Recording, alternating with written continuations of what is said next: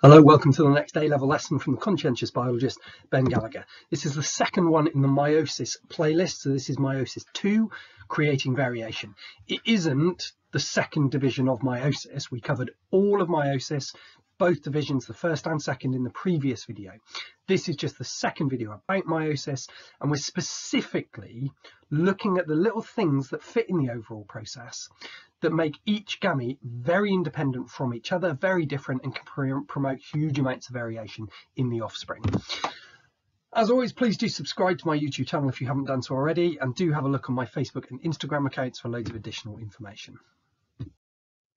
Now, it is really important that you've watched the previous video first on the full process, but just to very quickly recap the process. This is the diagram that I gave you in the previous video of the entire process. So we're starting right the way over there in interphase. You've got G1, then you've got semi-conservative replication to turn the single chromosomes to double chromosomes. So then you've got G2. Those are all interphase. Then you can start meiosis properly in meiosis 1, the first divisions. So we're starting on prophase 1. Remember, really important in meiosis to make sure you put the 1 or the 2 after prophase, metaphase, anaphase, whatever. Otherwise, it will appear to be mitosis. If you just write anaphase, that means anaphase of mitosis. If it's meiosis, you must write anaphase 1 or anaphase 2, depending on which ones of the divisions it's in. So prophase, remember, it's the same preparatory events in prophase 1 as prophase of mitosis, which is DNA condenses, supercoils. You've got the methylation and acetylation processes to condense the DNA.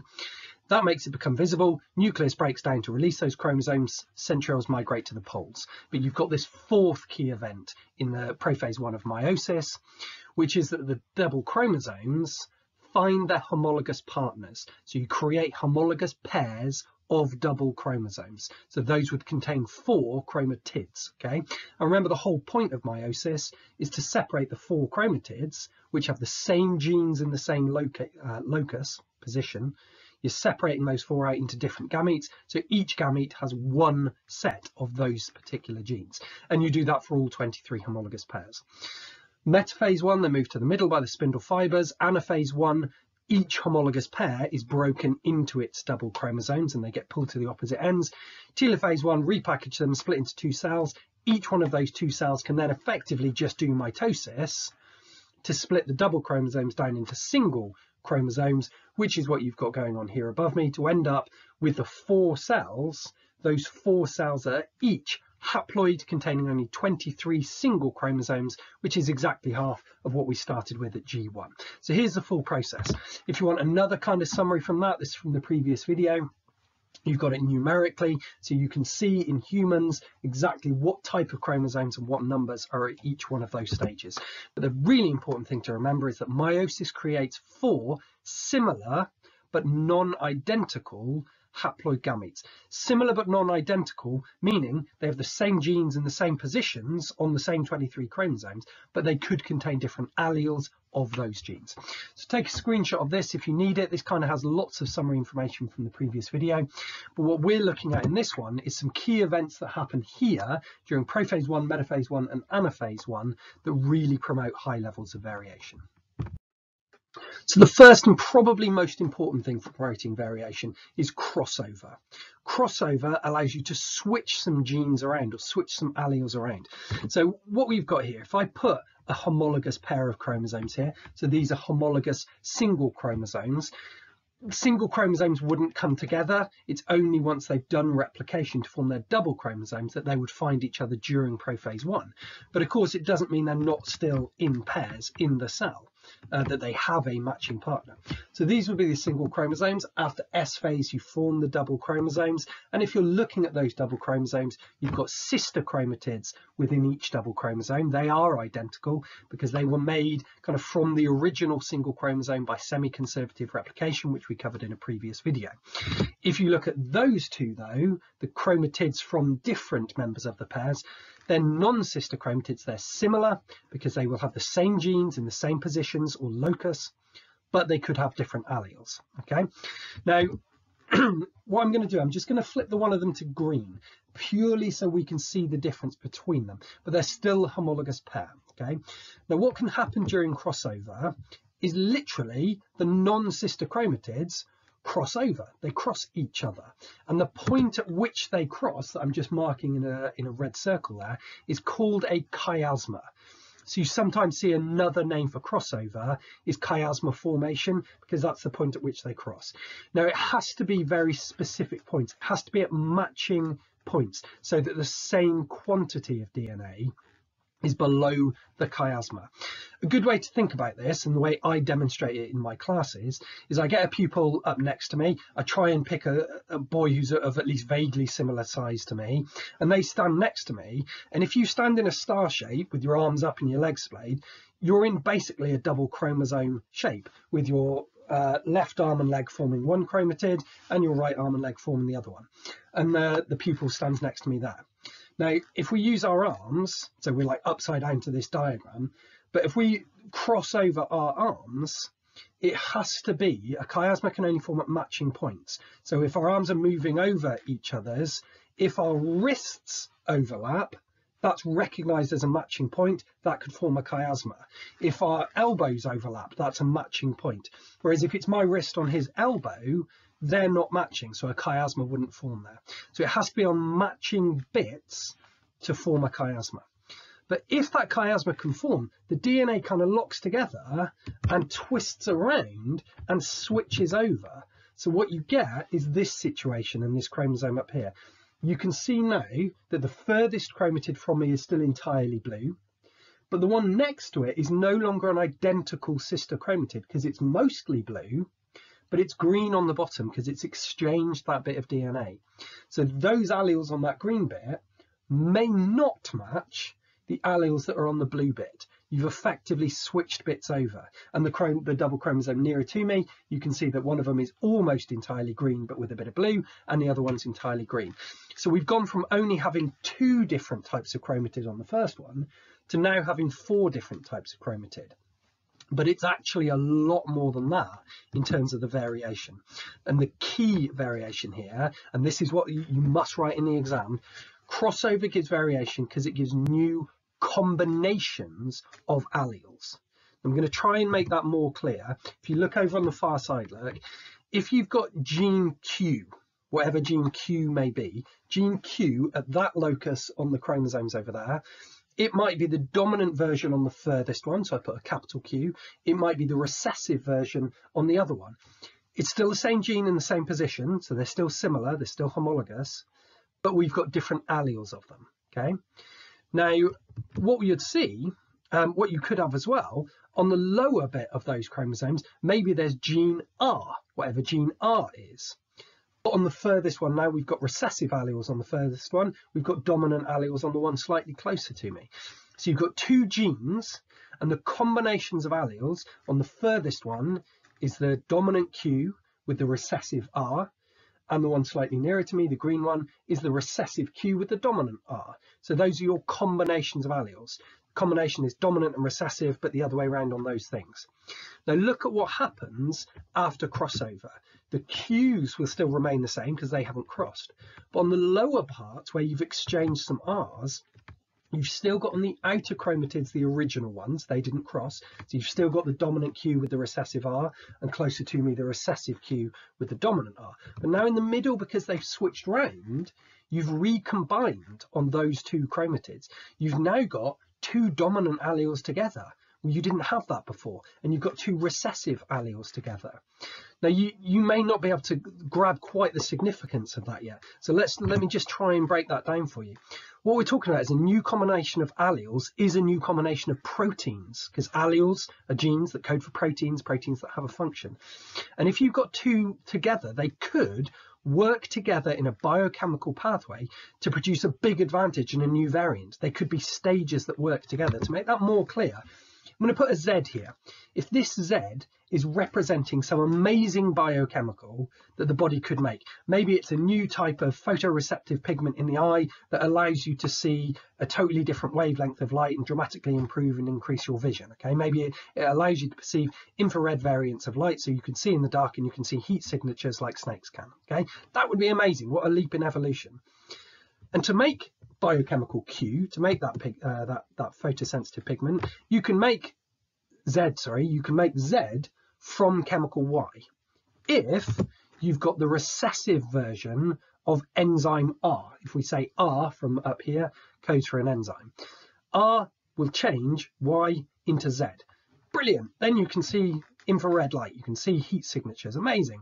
But it's not that simple, because Y isn't a naturally occurring biochemical either. You have to make Y from X. But to make Y from X, you need the recessive version of enzyme Q. X you can just get in your diet. So let's say X is a biochemical and things that you can eat. Okay. But to convert X into Y requires the recessive Q. To convert Y into Z requires the recessive recessive R. And the only way you can have the two recessive ones together to complete that biochemical pathway is on the third chromatid here, where you've recombined to put the two recessive ones together. Now, obviously, it also depends what gets inherited from the other parent, because that one chromatid there, the recessive Q, recessive R, that would come from one parent. You'd need the other parent to also give recessive Q, recessive R to give you the full recessive genotype and phenotype, okay? But if you've got that, and the only chance of having that is if you've got this crossover event from the original ones over there, which never combined the two recessive alleles. But what that would mean, if that crossover event happened, giving a gamete with that third chromatid here, then there's a chance that the child that's born could make biochemical Z and could see infrared that no one else on the planet has ever had before. It could be a massive leap forward in evolution. So that's one of the reasons why this is such an important thing and why it can give so much variation. But there's a few little details that you need to know for why it gives actually such a massive range of variation. One is how long it can happen for. So crossover can begin as soon as homologous pairs form in prophase 1. As soon as those two move next to each other, so form a homologous pair like on the far side, they can start doing this. And they can continue to do that right up until the homologs are separated at anaphase 1. So throughout, by midway through prophase, right the way through prometaphase and anaphase, right until they're split apart, they can be doing crossover. What you've also got to remember is it's not just one homologous pair in your cells, it's 23 homologous pairs in your cells. And crossover can happen on any number and any combination of those homologous pairs. So maybe just one of the 23 does it, or maybe 5 of the 23 does it, or 3 or 18 or whatever. It can be any number and in any combination. By any combination, let's keep it simple. Let's say crossover only happens on 2 of your 23 pairs. But is that pair 1 and 2, or 1 and 3, or 1 and 4, or 1 and 5, or 2 and 8, or 16 and 19, or whatever? It can be massive variation. So any kind of combination of gene switching can go on, giving an almost infinite combination of not only chromatids that can be created within a homologous pair, but how those chromatids from different homologous pairs can impact on each other. And as well as that, within each homologous pair, they can do it any number of times. They can cross a bit back, cross back again. Remember I said about the example of me and the pupil next to me? We could form chiasma at the wrist, swap hands, but then we could form another at the elbow. And so I'd effectively get my hand back, but a new bit of forearm. We could do it at the shoulder and switch then there. So I've now got different bits and whole new massive recombinations. So we can do it any number of times at any length of DNA. Between those 4 things, so any number, any combination, any number of homologous pairs, any combination of homologous pairs, any number of times that crossover events can happen within a homologous pair, and any length of DNA, that gives you an almost infinite re-scrambling of the alleles across all 23 homologous pairs. That gives vast amounts of variance, making millions and millions of different potential gametes from any one person. So this is absolutely huge. Take a screenshot of this because it almost always comes up in the exams. Okay, second type of variation is something called independent assortment or independent segregation. They're kind of the same thing, just at slightly different stages of meiosis, but still within that original red box where I marked it on the first slide. So what we're talking about here, if I pull up again homologous pairs, I've changed it just for visual contrast here. It just makes it a bit obvious when I shrink them down. I've changed it to a blue and a red in the homologous pair, and these are representing the paternal chromosome that you got from your dad and your maternal chromosome from your mum. Okay, so I've just changed the colour just to make it visually a bit more obvious. But what I'm going to do, I'm going to shrink those down to this size. I'll leave that up there as the key, but the blue is the paternal, the red is the maternal. And if I pull up a cell here, this cell being at metaphase 1. Now, if I put that homologous pair in the middle here, it could orientate itself or assort itself that way round, with the maternal chromosome, the red one on the top, and the paternal one on the bottom. So it can assort itself that way up, or it could assort itself that way up, with the paternal on the top and the maternal on the bottom. So that's where this word assortment comes from, is just which way round the homologous chromosome goes. Okay, now why it's called independent assortment is because each homologous pair can sort itself independently of the others. Because just because that one has orientated itself that way doesn't mean that that one over there has to go the same way. I've put it the same way just for a purpose that I'll show you in a minute, but that one over the far side can independently assort itself, paternal, maternal, whichever way up it wants, same as the other one. Same as all of these. I'm just going to put 5 homologous pairs in there, but each one can independently assort which way round it goes, hence independent assortment of homologous pairs. Now I've put all of mine independently assorted with the paternal at the top, the maternal at the bottom. There's a reason why I've done that, because I want you to imagine next what happens at anaphase when they separate from each other or segregate from each other. So this is why the independent segregation is just that each one of these can be pulled apart and separated independently of the others. So really what we're talking about, it's independent assortment at metaphase 1, it's independent segregation at anaphase 1, but they're both the same thing. It's about which way round the paternal and maternal chromosomes go in each homologous pair. But consider what happens next. If this happened, and the way that I've independently assorted mine, I've got all the paternals at the top, all the maternals at the bottom. So when you follow that through to the end of meiosis 1, so telophase here, getting your 2 new cells, and you follow it all the way along to these 4 new cells, because all the paternal ones went up, they would have followed this upper path here. The maternal ones all went down, so they'd have followed this lower path. It means those 2 gametes over there would only contain paternal DNA, and these ones down here would only contain maternal DNA. Now, actually, if you think about it and combine this with the previous stuff we did on crossover, it probably won't be 100% maternal down here and paternal up there, because if there was any crossover in any of those, some of the paternal and maternal will have crossed over and switched. But for our purposes, let's just say those top 2 are almost entirely paternal, the bottom ones are almost entirely. But look back at the diagram. If the homologous pair closest to me, if that one independently assorted itself the other way up, so look, it's no different to the others. And what that would mean when you follow it through is that those have 4-to-1 ratio, because they had 4 paternal chromosomes went up, but 1 maternal, and the ones down here are 1-to-4. So we've changed the ratio of paternal to maternal DNA. If we change the other one, look, the second one in over there, then it would change the ratios up here to 3-to-2 and 2-to-3.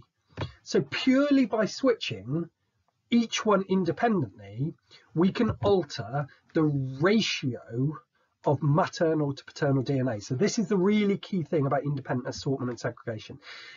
Independent assortment at metaphase and segregation at anaphase, sorry, that should say metaphase 1 and anaphase 1, serve to vary the ratio of maternal to paternal DNA. In other words, you're changing how much of your maternal paternal DNA gets passed on to your offspring. So take a screenshot of this, because this kind of explains it. But to really understand it, I'm going to show you how that works in a family tree diagram on the next slide. So if I put me at the bottom down there, okay, I contain 46 chromosomes. I'm a bulk standard average human with 46 chromosomes in me. I got those chromosomes from my parents. So here's my mum and dad. Each of them have 46 chromosomes. Each of them gave me 23.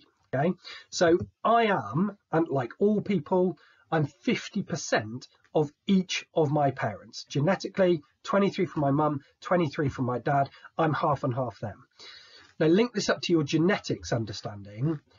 I might take more after my dad than my mum if the 23 my dad gave me had more dominant alleles than the ones from my mum, then my dad's alleles are more likely to be expressed than my mum's, and I'll take more after my dad. Or the other way around, and maybe I take more after my mum if she was the one who gave me the majority of dominant alleles. But nonetheless, when you look in my cells, 50% of that genetic information came from my mum, 50% from my dad. So that's not going to change. But what we're talking about with independent assortment and segregation is what my parents did when they did their own meiosis. Because when they were sorting out their DNA, their paternal and maternal is from their parents. So whilst I am 50-50 of my parents, I don't know what they passed me of their parents. To make that more clear, if I put their parents on here, look. So here's my mum's parents, my grandparents on my maternal side. They have 46 chromosomes each. They gave 23 each to my mum. So my mum is 50-50 them. Same on my dad's side. They had 46, gave 23 each to my dad. However, the 23 that my mum gave me on the far side, whilst they're 23 of her chromosomes and they are my maternal chromosomes, she might have given me of her 23 might have been 6 from her dad and maybe 17 from her mum, because those are her maternal paternal chromosomes. So she gave me 6 of her paternals and 17 of her maternals. That was the ratio that was put in the gamete that she made, the egg that went on to become me. So ratio there, 6 and 17. Maybe my dad was a bit more of an even split and he gave me 10 from his dad and 13 from his mum. But it's those ratios, it's the ratio of your parents, maternal and paternal, that came to you, that determined you as different to your siblings. So in other words, if you took those numbers, you can see that I'm only 13% taking after my maternal grandfather, because I only got 6 of his chromosomes, 37% my maternal grandmother, 22 and 28. That's where the variation comes from with independent assortment and segregation. It's a remixing of the next generation up. Okay, so independent assortment and segregation reshuffles the contribution from each grandparent to create variation between siblings. So when you do your meiosis to make your gametes, you're reshuffling the ratio of your parents for what goes into your children. So this is kind of talking about shuffling at a 2-generation level, and it guarantees. From here, you can head on to one about variation. That just looks at the difference between genetic and environmental, because obviously everything we've talked about so far has just been genetic influence on variation, and the remixing of genetics in meiosis. We need to also take into account the environmental impact. Please do give this video a like if you find it useful. Do subscribe to my YouTube channel, and remember there's loads of additional supplementary information on my Facebook and Instagram accounts. Thank you.